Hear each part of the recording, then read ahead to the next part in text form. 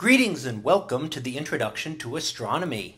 One of the things that I like to do in each of my introductory astronomy classes is to begin the class with the astronomy picture of the day from the NASA website, that is apod.nasa.gov/apod.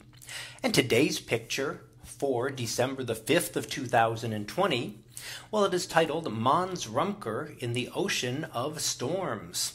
So what do we see here? Well, a little to the left of center of the image, we see a volcanic area on the moon.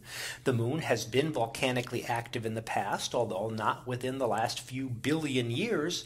But early in its history, it was volcanic. And in fact, the Maria, the smooth, darker area that we see on the left side here, is actually the remnant of ancient lava flows that filled in lower lying areas on the moon.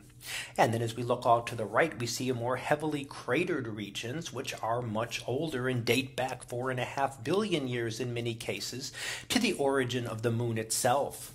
Now, this is the Ocean of Storms, one of the large smooth areas on the surface of the moon. And it's prominent recently because of the landing in this region, and in fact just a little bit to the north of the domes of Mons Rumker there. And on December 1st, just a few days ago, that is where the China's Chang'e 5 lander landed and actually collected samples of material. And just a couple of days ago, on December 3rd, the ascending part of that spacecraft left the moon and begins its journey back to Earth, bringing a good amount of lunar material. And this will be the first lunar sample return since the 1970s, the first time material had been brought back from the moon to explore. And that was done in the late 60s and early 70s by the Apollo missions, and later in the 1970s by some of the Soviet missions there as well, bringing samples back for further study.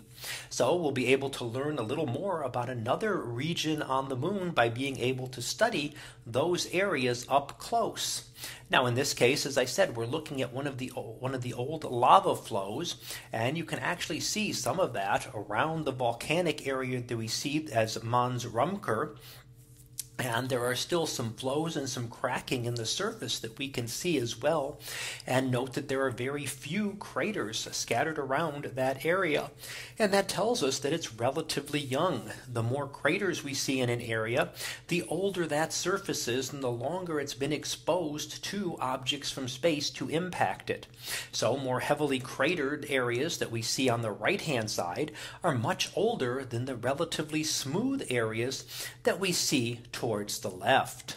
So it will be interesting to see what we learn over the coming months and years from the samples brought back by Chang'e 5. So that was our picture of the day for December the 5th of 2020. It was titled Mons Rumker in the Ocean of Storms. We'll be back again tomorrow for the next picture, previewed to be close-up of a stellar nursery. So we'll see what that is about tomorrow. And until then, have a great day, everyone, and I will see you in class.